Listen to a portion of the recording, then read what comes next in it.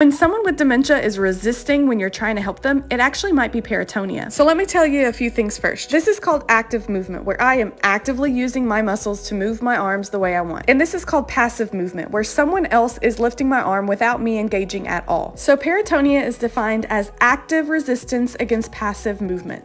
As he is trying to passively lift my arm, I am actively resisting against it.